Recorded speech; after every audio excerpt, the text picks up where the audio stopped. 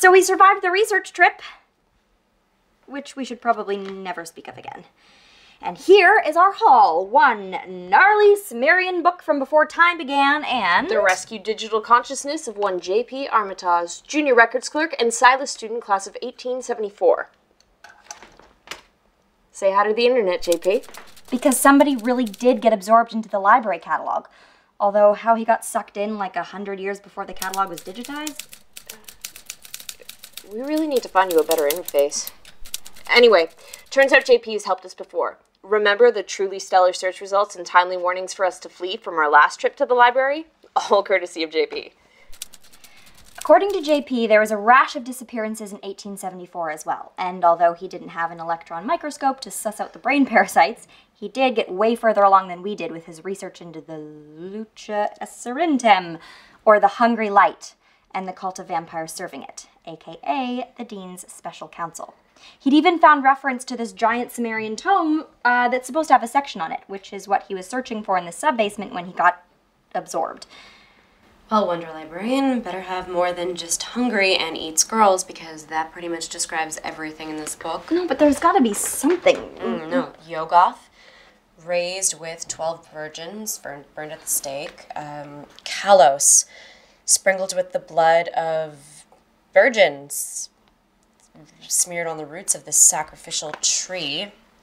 Nyar Logoth prefers the livers of virgins, force-fed nothing but red wine for 96 days. 13-year-old boys have so much more subtlety. Yeah, that's the problem with the existence of horrors from beyond the dawn of time. Their lack of subtlety. Though it is pretty cool you can read Sumerian. 1871 was a dull year. I decided to read Gilgamesh. Oh, good. You're all still here. Because I saw Laura's last video about going to the library, and I thought I'd just check to make sure you weren't dead, and you're not. So that's fine. She'll come around, you'll see, because you're awesome.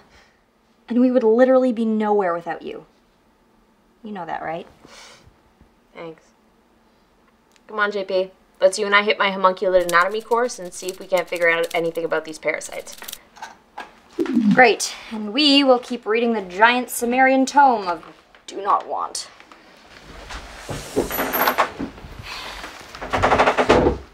So, thanks, by the way, for coming with us to the library. I thought we were never speaking of that again. Yeah.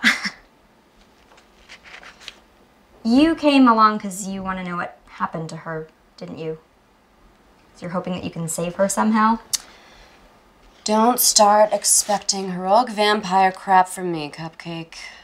If I know better than to mess with my mother, I sure as hell know better than to spit in the eye of something old enough to think it's a god. Besides, the wench is dead. So are you. Doesn't seem to be putting a dent in your social life. Besides, if you want me to stop having heroic notions about you, you should probably stop saving my life. Then who would buy the cupcakes? There is just nothing like a good night's sleep, right, sleepyhead? No. I mean, I did dream about that weird black cat thing again, but I think that's just my subconscious being weird. This morning, after a long night of fruitless research, it is more fruitless research.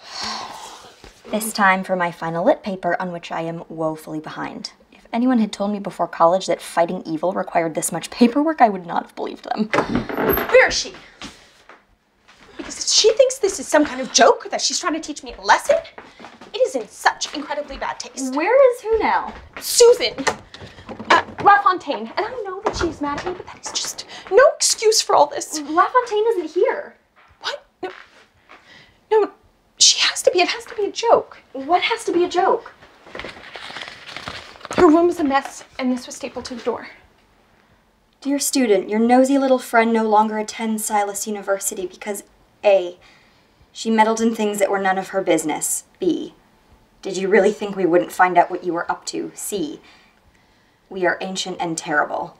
D, none of you are safe. We'll take anyone we want. Exit procedures have commenced. No action on your part is required.